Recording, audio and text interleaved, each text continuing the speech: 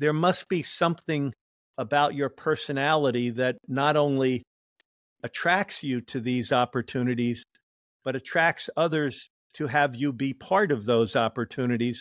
And I'm just wondering if you have a sense of your own career as a level of outperformance that virtually few people on the planet could match.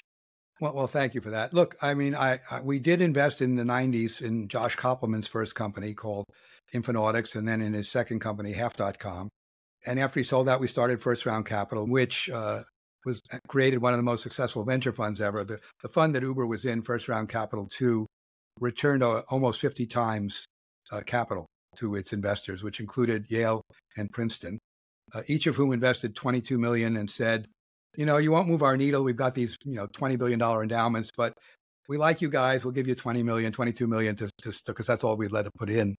And Fund 2 had Uber, which started in our San Francisco office because the founder of Uber, Garrett Camp, had been a first-round entrepreneur, and we had sold his company, StumbleUpon, to eBay. He'd done very well. And we said, whatever you're doing next, we'll give you a desk and an office and a couple of $250,000. So we did that. But to answer your question more directly, I'm very self-aware. And what I'm able to do is help other people bring out their ideas and bring out the best. And I did that with Jim. I think I've done that with Bill. I did that with Josh. I'm doing it now with Eduardo Saverin at B Capital Group, which now has almost $7 billion under management and I know that I can find great partners and I can sublimate my ego to let them take most of the credit.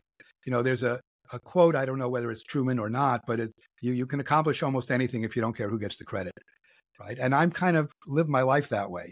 I try to accomplish some great things, but I don't really care who takes the credit for it. As I get older, people are giving me some. Yeah.